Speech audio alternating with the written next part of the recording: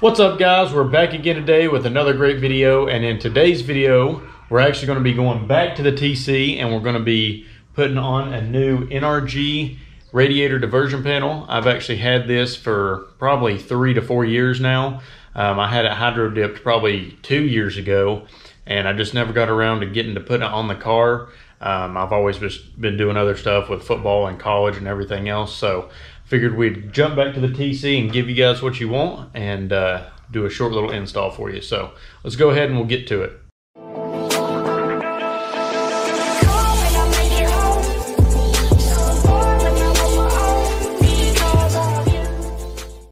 Alright guys, so like I said before, this is the NRG radiator diversion panel or air diversion panel.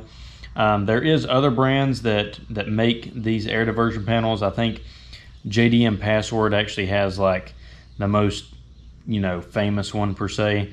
It's the carbon fiber one, and it's kind of like rounded up on the top of it. But as you can see right here is kind of what the panel does. Here's what the car looks like before. It's kind of just opened and it kind of looks unfinished looking. The main reason why I want to get it in there is because I think it'll make it look more finished, like how this does, and not just opened. But the main thing that it's supposed to do is it actually forces more air straight into your radiator, because if air is going in the grill right here, it can escape kind of up and over top of the radiator instead of going in. But if you have this panel here, it's got to all go directly in your radiator. So let's go ahead and I'll take it out. This is a stainless steel finish when it comes from them, but like I said before, I had it hydro dipped so it would match the valve cover in the car. So let's go ahead and I'll put the camera back down and we'll unbox this. So as you guys will notice on this side, this will be the stainless steel side because he didn't hydro dip both sides. So this is kind of the finish that you'll get. It's actually a little bit dingier on this side than it would be straight from them. It's actually a lot shinier and kind of looks chrome from them, but I hadn't cleaned it up or anything since he hydro dipped it. So let's go ahead and we'll take it the rest of the way out here. Alright, so as you guys can see, if you've been watching the channel for a while, it matches our valve cover perfectly. And then right here you have your little NRG badge, and this badge, kind of how shiny it is how the whole thing looked before. Like I said before, I hadn't cleaned this back side any since he hydro dipped it. So let's go ahead and we will start taking the bolts off the car and we'll put this on. So as you guys can see, this is how it kind of sits in the car, and there's the hydro dip compared to the valve cover. And as you guys can see, the heat right in here kind of cracked it a little bit, so we might have to get the valve cover redone. But this has actually been on the car for about 2 years, because I had this and this both done at the same time, but I actually put that back on. So we're going to have to take off your plastic clips here, and here, and then you've got 2 smaller ones there and there, and then you have your radiator supports arms right here. You're going to have to take this bolt out, and then there's 2 little bolts right here and right here, and then of course your radiator support on this side. So one real quick thing before we get started, you're going to want a 10 millimeter for the small bolts, a 1/2 inch for the bigger radiator support bolts, or you can use a 12 millimeter, I believe.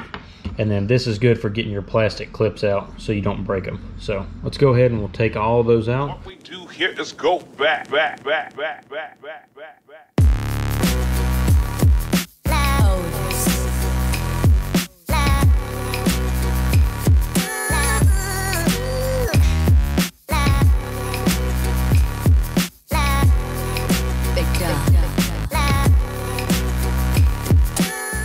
Alright, so as you guys can see now, we've got our plastic clips out. All the bolts, plastic clip, bolts, and the other plastic clip. So the only thing that's going to be left here, and I don't really know what this clip does or what its purpose is, but I'm going to leave it in there because it's actually clipped in from the bottom. So when you put this NRG air diversion panel on, you can just slide it down over top of this one. Okay, so one thing I want to show you guys before we start mounting anything up is I actually got these JDM speed. They're just like some cheap dress-up bolts off of Amazon, I believe. I've actually had these as long as I've had everything else, so I'm not exactly sure where I got them at, but I'll try to put the links for everything in this video in the description below. And then what I also went ahead and got was, these are actually some little rubber washers. So what I want to do is I kind of want to try to protect that hydro dipping, because around that, the radiator bracket, the way that whole square sits down and crushes down on it, as you can see right here, this whole piece right here is actually going to sit down and crush down on top of that. And when it crushes down, I'm afraid it's going to crack our hydro dipping. So what I did was I just got that little rubber washer, and that'll actually let it compress down. So, and then also when I'm tightening it up really tight, it won't twist the hydro dipping either or crack it that way. But I actually got some for the smaller bolts too, but I don't know if we're going to use those, because I remembered that I had these dress-up bolts, so that way we can actually just use those, and I just won't tighten them down as tight. So I think I'm going to use this bigger one for the radiator support, but I'll let you guys know which one I use. But here's the sizes of them.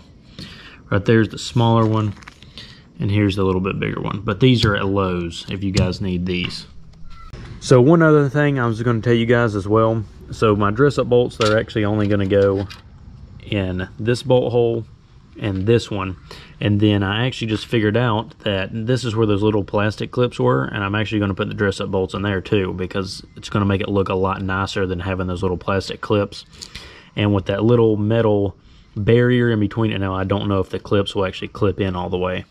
So we're actually going to use these. I just kind of drilled it out a little bit more, but same thing, and it's going to look a lot nicer. Before, I don't know what you guys will have right here and right here. This bumper has actually been hit before, so I've had to get it replaced, and that's just what they had put in there from the body shop. So just letting you guys know that before. Let's go ahead and start mounting it on.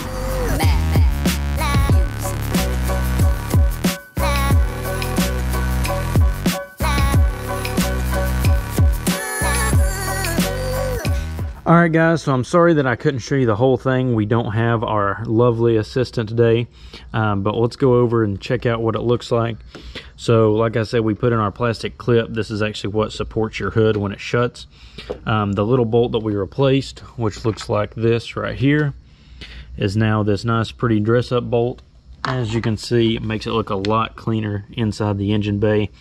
I actually need to go back and paint these, or actually get some aftermarket radiator supports to make it look a little nicer.